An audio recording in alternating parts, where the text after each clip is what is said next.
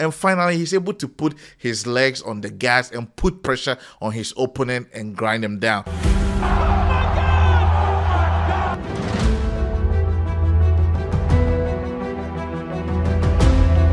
This is Talking Boxing. Hello HTV boxing fans, it is fight week.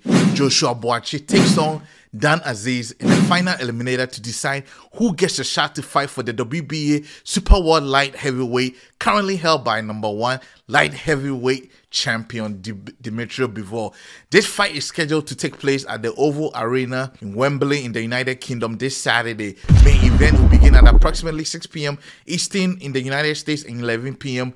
in UK time. It will be shown live on Sky Sports in the UK and Peacock in the United States. Event is promoted by Boxer. In this short video, I'll discuss the strengths and weaknesses of both fighters, my thoughts on this fight, the strategies I expect both fighters should be going with, and of course, my prediction. This is Talking Boxing.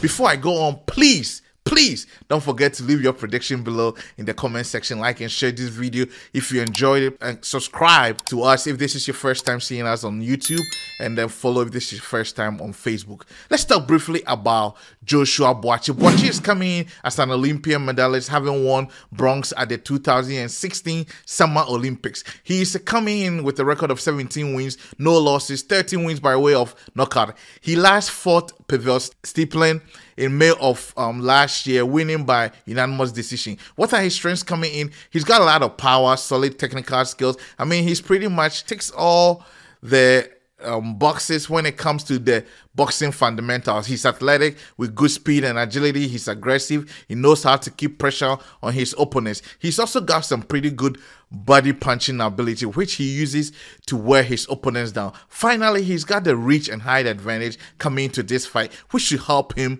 keep Azeez at bay and avoid taking too much punishment. What are his weaknesses? I think there is some room for improvement in his defenses. His aggressive style sometimes leaves him open to contest, and that against a power puncher like someone like Azeez, you don't want to get caught off guard. Let's talk briefly about Dan Azeez. He's coming off a win in July of last year where he defeated French fighter Khalid Grader by points after 8 rounds. He's coming in with an undefeated record of 20 wins with 13 wins by way of knockout. He's currently ranked #2 best light heavyweight in the UK and #5 worldwide by BoxRec. What are his strengths coming in? He's got power as well. He has the skills to deliver that power to cause damage to his opponents.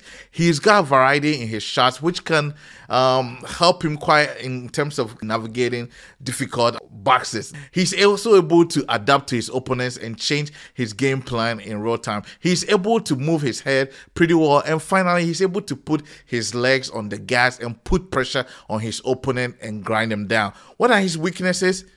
He sometimes doesn't appear too angry, and this can be a disadvantage with someone like Buatsi. Now, my thoughts on this fight. This fight with Dan Azeez was initially scheduled for last year, but had to be postponed after Azeez suffered a back injury in camp in his final training session. But it is here, undefeated records and a shot at Bivol's WBA Super World Light Heavyweight title on the line. After this clash, hopefully we'll see who gets the chance. I expect Buatsi to come in aggressively and try to impose his will on Azeez. He's a brawler, and I think he's not going to respect Azeez's power enough to want to stay away. He also has the reach and height advantage in this fight, but honestly, I don't expect Azeez to struggle much, at least not because of the height difference. I mean, he fought well against Shaken Peters, who is 6'6", and dominated him to secure a win, so he probably will be able to adjust to Buatsi's reach and height. Azeez is not the type of guy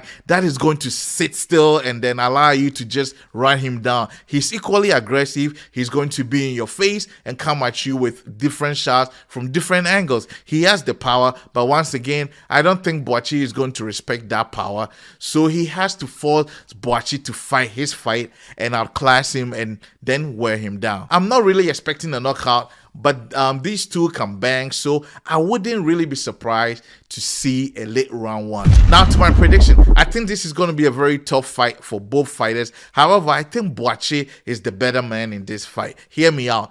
Like I said before, I'm not expecting a knockout. I think this fight goes the full distance. I'm predicting a decision win for Joshua Buatsi. I see him outboxing Azeez for the win. It's going to be a close fight, but Buatsi carries the night. You can share your predictions in the comment section, and then let me know the fight you want me to cover in future pre-fight analysis. Like always, I'm the Boxing Doc, and this is Talking Boxing.